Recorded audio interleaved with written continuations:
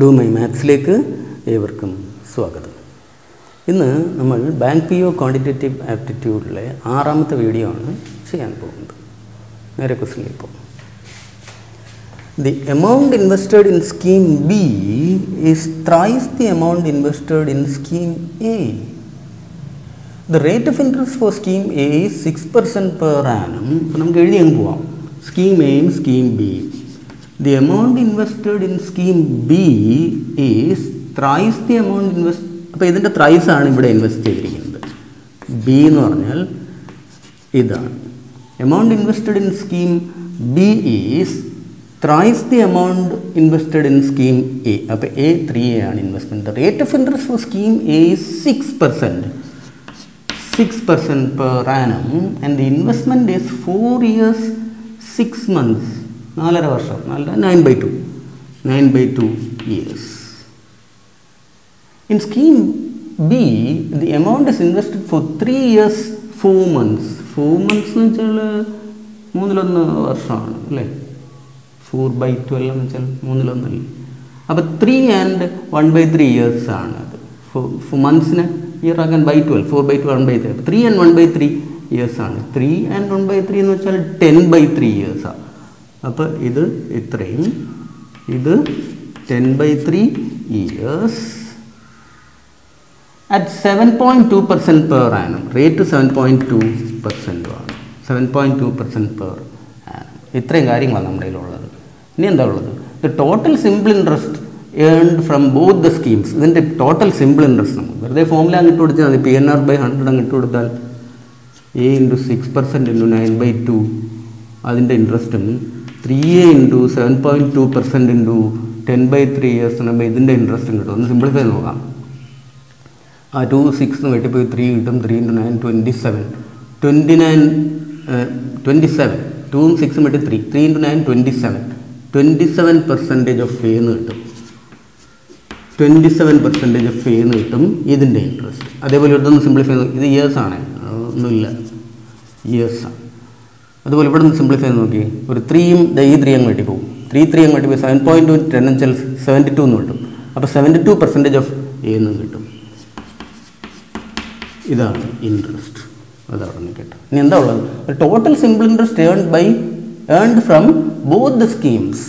ഇതാണ് ഇൻട്രസ്റ്റെങ്കിൽ ഇതിൻ്റെ ടോട്ടൽ എത്ര? 27 7 to 99% ഓഫ് A ആണ് ടോട്ടൽ. അത് 4,950 ആണ്. 99% ഓഫ് A എന്ന് വെച്ചാൽ 4,900. എന്താ വേണ്ടത്? Find the amount invested in scheme A. വളരെ എളുപ്പം. ഈ 99% അറിയാം, ആക്ച്വൽ കണ്ടുപിടിക്കാൻ. A is equal to 99% അത്രയാണ്. അപ്പോൾ 4,950 എന്ന് പറയുന്നത് 99% ഓഫ് A ആണ്. ഇൻറ്റു 100/99 ഈക്വൽസ് ഒറ്റ വിട്ട് 5 ടൈംസ് അല്ലേ? 450 45 495. യെസ്, ഒറ്റ വിട്ട് 5 ടൈംസ്. അപ്പോൾ 50 × 100 5,000 കിട്ടും. ഇതിനൊക്കെ ചെയ്യാൻ പറ്റണം. നെക്സ്റ്റ് ക്വസ്റ്റ്യൻ നോക്കാം. Rajesh invested ₹X in scheme A at 12.5% per annum for 4 years. Rajesh invested ₹X in scheme A at 12.5% per annum for 4 years. 12.5% per annum for 4 years. He invested the whole amount he received from scheme A. ഇതിൽ നിന്ന് കിട്ടിയ മൊത്തം amount received from scheme A in another scheme B. വേറെ സ്കീമിൽ ഇട്ടു. In another scheme B at 12% per annum for 6 years. The difference between the interest earned from both the schemes was ₹2,000. ഇതിൽ നിന്ന് കിട്ടിയ ഇൻട്രസ്റ്റിൻ്റെ difference was ₹2,900. Find the value of X if schemes A and B offered simple interest. ഇത് simple ഇൻട്രസ്റ്റും ആണ്. നമുക്ക് calculate ചെയ്യാനുള്ള എളുപ്പത്തിന് വേണ്ടി ഞാൻ ഈ എമൗണ്ട് 100 ആണെന്ന് വിചാരിച്ചു. ഈ ₹6 100 ആണെന്ന് വിചാരിച്ചു. സ്കീം എയിൽ ഇങ്ങനെയാണ് ഇൻവെസ്റ്റ് ചെയ്തത്. 12.5% 4 years ഇട്ട് വർഷം 12%. അങ്ങനെ 4 years എന്ന് വെച്ചാൽ 12.5 4 ടൈംസ് കിട്ടും. 4 ടൈംസ് കിട്ടാൻ ഡബിൾ അങ്ങ് എടുത്താൽ മതി. 12.5 ഡബിൾ 25 ഡബിൾ 50 മൾട്ടിപ്ലൈ ഒന്നും ചെയ്യണ്ട. അപ്പോൾ 50% കിട്ടും ഇൻട്രസ്റ്റ്. 100 ഇൻവെസ്റ്റ് ചെയ്താൽ ഇൻട്രസ്റ്റ് അതിൻ്റെ 50% കിട്ടുമെന്ന് വെച്ചാൽ എന്നിട്ട് എന്താ ചെയ്തത്? He invested the whole amount received from scheme A. അപ്പോൾ സ്കീം എയിൽ 100 രൂപ ഇട്ടാൽ 50 രൂപ ഇൻട്രസ്റ്റ് കിട്ടും. അപ്പം the whole amount received from A എന്ന് വെച്ചാൽ 100 പ്ലസ് 50 150. ആ 150 കൊണ്ടുപോയി he invested the whole amount received from scheme A in another scheme B. ഈ 150 കൊണ്ടുപോയി ഇവിടെ ഇട്ടു, സ്കീം ബിയിൽ ഇട്ടു. അപ്പോൾ ഇവിടെ 100, ഇവിടെ 150 ഇൻവെസ്റ്റ് ചെയ്തു. അപ്പം അവിടെ ഇങ്ങനെയാണെന്ന് പറഞ്ഞു 12% for 6 years. 12% for 6 years എന്ന് 72%. അപ്പോൾ 150യുടെ 72% കിട്ടും. ഞാൻ 150യുടെ 72% എടുക്കുന്നത് എങ്ങനെയാണെന്ന് അറിയാമോ? 72ൻ്റെ 150% അങ്ങ് എടുക്കും. സെയിം അല്ലേ? അപ്പോൾ 150യുടെ 72% എടുക്കാൻ പറഞ്ഞാൽ 72ൻ്റെ 150%. എന്തിനാണ് അങ്ങനെ പോയത്? ഒരു സാധനത്തിൻ്റെ 150% എടുക്കാൻ പറഞ്ഞാൽ പകുതിയും കൂട്ടിയാൽ മതി. അപ്പോൾ 72ൻ്റെ പകുതി 36 കൂട്ടിയാൽ 108 എന്ന് കിട്ടും. അത് ചെയ്ത് നോക്കിയാൽ മതി. അത് മനസ്സിലാക്കിയാൽ കാര്യം വളരെ എളുപ്പമാവും. നിങ്ങൾ അങ്ങനെ ചെയ്ത് നോക്കും. സാധാരണ ചെയ്ത് നോക്കുക 108 കിട്ടും. എന്നിട്ട് ഇങ്ങനെ പഠിക്കുക. അപ്പം ഇവിടെ 108 ഇൻട്രസ്റ്റ് കിട്ടി, ഇവിടെ 15 ഇൻട്രസ്റ്റ് കിട്ടി. ഇനി എന്താ? The difference between the interest earn from both the schemes. ഇതിൻ്റെ ഡിഫറൻസ്, ഇൻട്രസ്റ്റുകളുടെ ഡിഫറൻസ്. ഇവിടെ നോക്കിയാൽ ഇൻട്രസ്റ്റുകളുടെ ഡിഫറൻസ് എത്രയാണ്? 58 ആണ്. ഈ 58 അല്ലേ 2900. അപ്പോൾ 58, ഇവിടുത്തെ 58 എന്ന് പറയുന്നത് 2900 ആണ്. അറിയേണ്ടത് എന്താ? Find the value of X. ഇതറിയണം. 58 അറിയാം, 100 എത്രയാണ്? 58 അറിയാം, 100 എത്രയാണ്? 58 അറിയാം എത്രയാണ്? 58 അറിയാം, 100 എത്രയാണെന്ന് ചോദിച്ചാൽ 58 കൊണ്ട് ഡിവൈഡ് ചെയ്യുക, 100 കൊണ്ട് മൾട്ടിപ്ലൈ ചെയ്യുക. Answer 2900 divided by 58. 58 അറിയാം, 100 എത്രയാണെന്ന് ചോദിച്ചാൽ 52 കൊണ്ട് ഡിവൈഡ് ചെയ്യുക, 100 കൊണ്ട് മൾട്ടിപ്ലൈ ചെയ്യുക. അപ്പോൾ എന്ത് കിട്ടും? 29ഉം 58ഉം കിട്ടി, ഇവിടെ 2 കിട്ടും, 200ഉം കിട്ടി, 50 കിട്ടി, 5000. ആൻസർ 5000. ക്വസ്റ്റ്യൻ വായിക്കുന്നതിൻ്റെ കൂടെ ചെയ്യാൻ ശീലിക്കണം. പ്രാക്ടീസ്. നെക്സ്റ്റ് ക്വസ്റ്റ്യൻ നോക്കാം. There are 3 inlet pipes JKL and an outlet pipe M in a tank. JKL and an outlet pipe M in a tank. Pipe L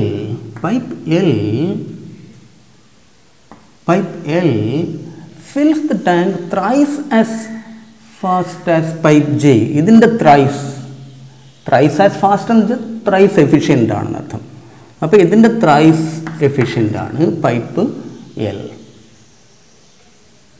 ഇതിൻ്റെ thrice and 4 times as fast as pipe K.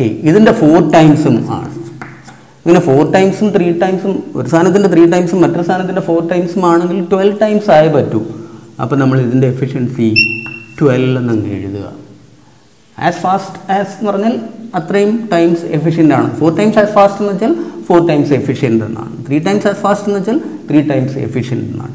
അപ്പോൾ ഇതിൻ്റെ 3 times എഫിഷ്യൻറ്റും ഇതിൻ്റെ 4 times efficient എന്ന് പറയുമ്പോൾ 12 എന്ന് ഇവിടെ അങ്ങ് എഴുതിയേക്കണം അപ്പം തന്നെ. ഇനി നോക്കണം, ഇതിൻ്റെ 3 ടൈംസാണ് അല്ലേ? Pipe L fills the tank thrice as fast as pipe J. ഇതിൻ്റെ 3 ടൈംസ് ആണെങ്കിൽ ഇവിടെ 4 ആയിരിക്കണ്ടേ? ഇതിൻ്റെ 4 ടൈംസ് ആണ് 12 എങ്കിൽ ഇത് 3. അപ്പോൾ 3ൻ്റെയും efficiency കിട്ടിക്കഴിഞ്ഞു. The outlet pipe M ഇത് ടേക്സ് 20 മിനിറ്റ്സ്. അതിൻ്റെ ടൈമാണ് 20 മിനിറ്റ്സ് എടുക്കും to empty the full tank. ഈ പൈപ്പ് 20 മിനിറ്റ്സ് എടുക്കും to empty the full tank. അതവിടെ നിൽക്കട്ടെ. ഇനി time taken by pipe L, ഇതിൻ്റെ time തന്നിരിക്കുക. Time taken by pipe L to fill the empty tank ഈ 7/10 times 7/10 of the time taken by M to empty the full tank. ഇതിൻ്റെ ഈ 20യുടെ 7/10 അതെത്ര? 20യുടെ 7/10 എന്ന് വെച്ചാൽ